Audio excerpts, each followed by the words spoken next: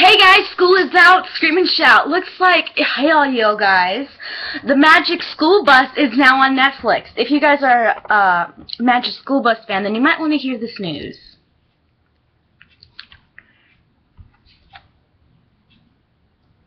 Netflix is rebooting Magic School Bus as a computer animated show.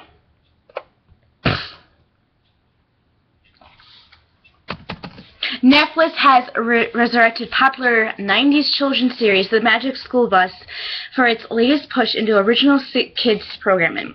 The streaming service will release 26 episodes of the reimagined show, now called The Magic School Bus 360, beginning in 2016. Ted Sarandos, Netflix's chief content officer, told the New York Times that the original series ranks as one of the most popular educational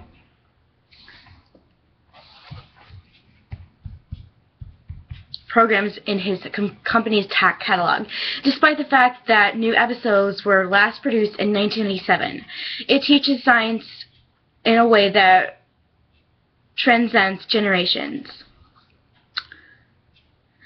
Sarkados said Magic School Bus debuted on PBS 20 years ago and urged young viewers to expand their science knowledge.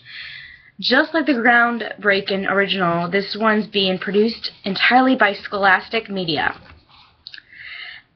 A much different generation awaits the reboot, and Scholastic has modelized the Magic School Bus 360 accordingly. That all starts with the animation, which will now be computer generated.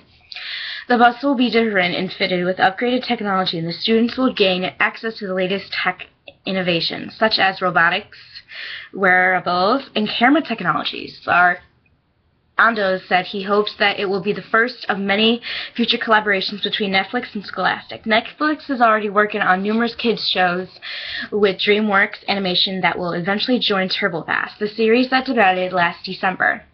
Those new animation that will eventually join TurboFast, the series that debuted last December. Those new programs will be based around popular franchises like Shrek and How to Train Your Dragon. So, if you guys like the Magic School Bus, then you might want to wait till 2016. That is in 2 years. So, for your information, I do not have Netflix, nor do I care to have one. But today is June 11th, 2014. Bye, guys.